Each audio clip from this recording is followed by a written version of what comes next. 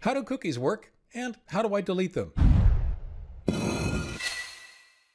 Hi everyone, Leo Notenboom here for askleo.com. Cookies are an interesting topic.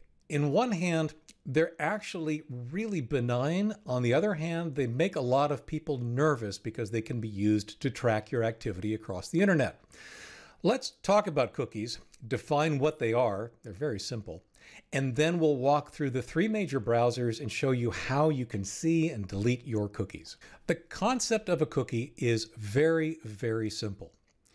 When you visit a website, that website can instruct your browser to save a piece of data.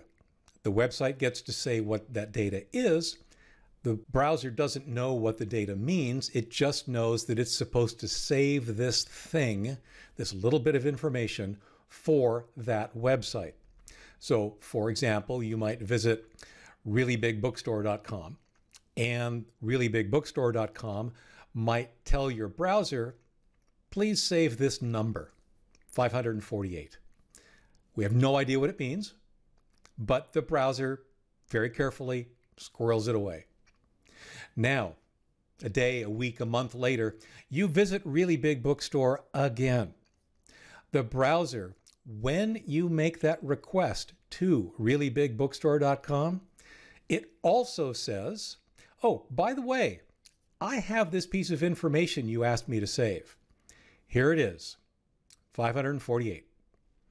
Again, the browser doesn't know what that means. It's simply, here's the data you gave me the last time we visited you.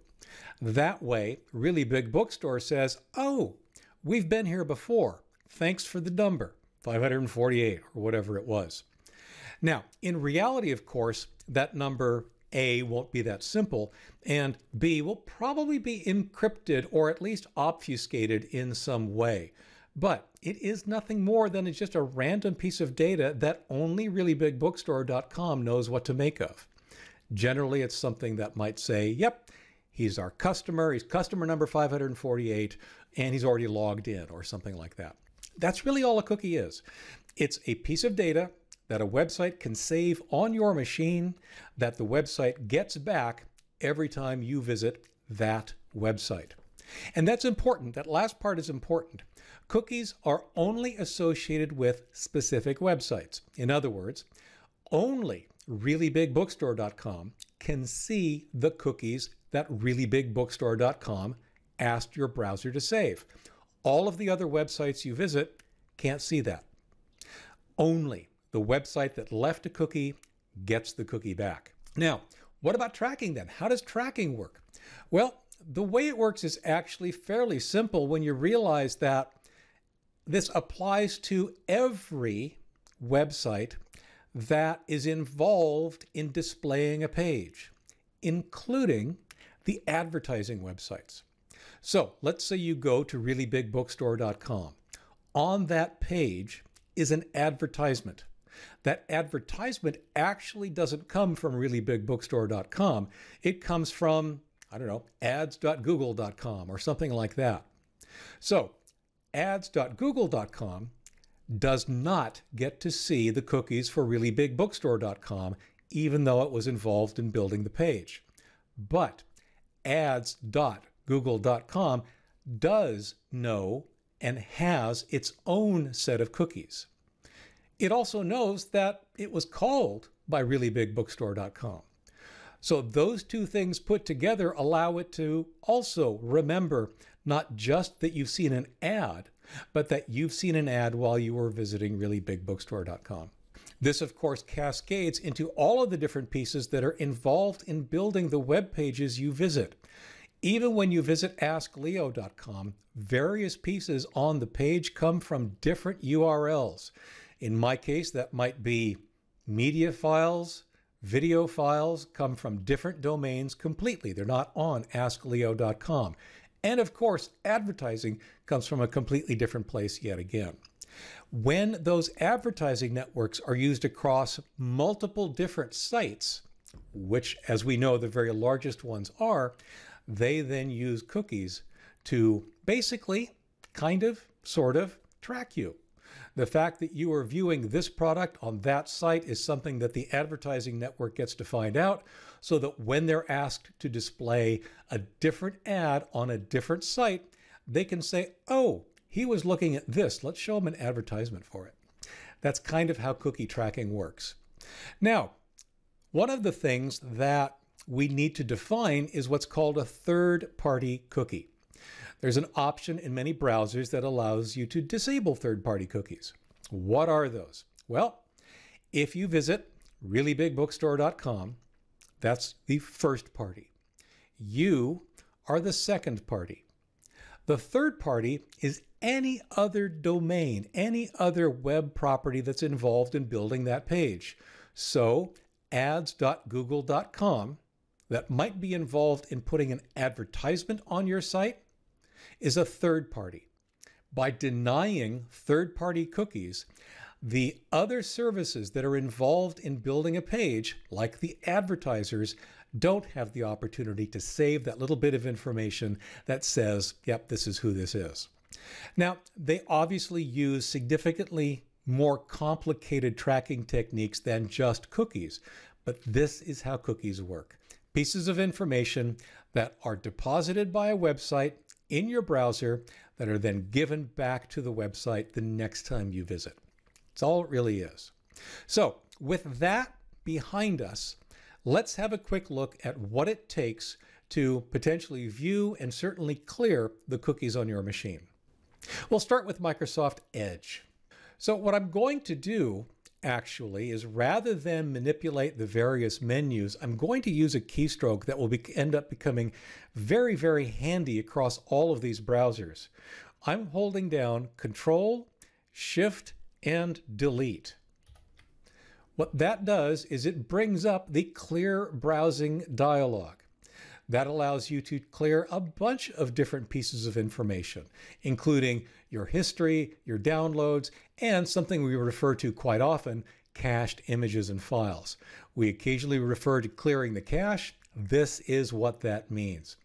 If all you wanted to do was clear your cookies and nothing else, you would leave that checked.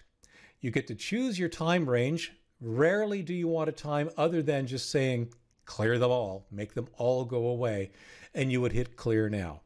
I'm not going to, because there are ramifications, and I'll talk about that in a moment. So that's really all it takes to clear your cookies in Microsoft Edge. There are other settings. So we'll go ahead and search settings for cookies, and you can see that there are a number of different options related to cookies. The one that is perhaps the most interesting is cookies and site data, and then see all cookies and site data. That's this one here. And you can see now here there are a number of sites that are listed, many of which probably don't make a lot of sense as websites that I visited, but they absolutely do make sense as websites that are referenced by the websites that I visited. You'll notice I'm not showing you any of the cookies. You would click on the little arrow here to actually show you what the cookie contains. Generally, it won't be very useful. And of course, you can delete individual cookies simply by clicking on the garbage can associated with it. But that's Microsoft Edge. Deleting cookies in Firefox. We'll fire up Firefox.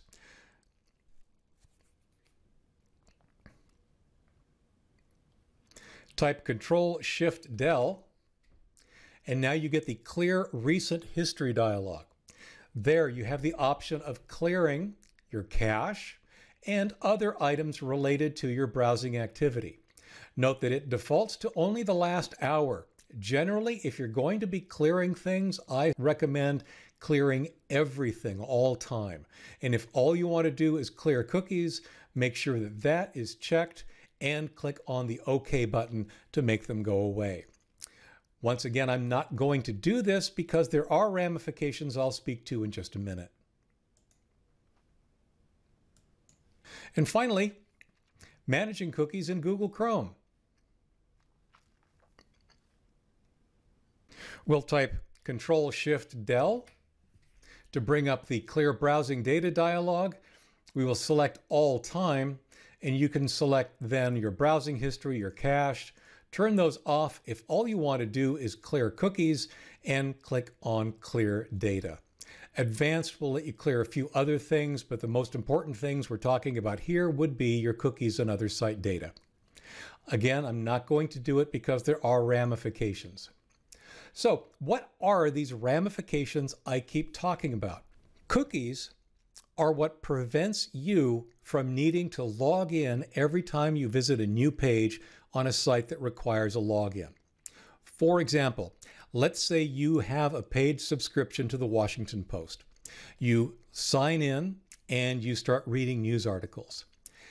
Without cookies, every time you clicked on a new article to view, you would have to log in again. Cookies allow the Washington Post and any website to remember that you did log in once successfully. That is probably the single most common use of cookies that actually impacts you and me. What that means is, for every site that you have said, remember me, as soon as you clear cookies, they all forget.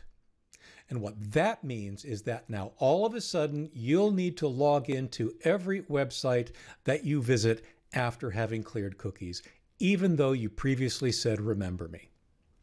So what should your settings with respect to cookies be?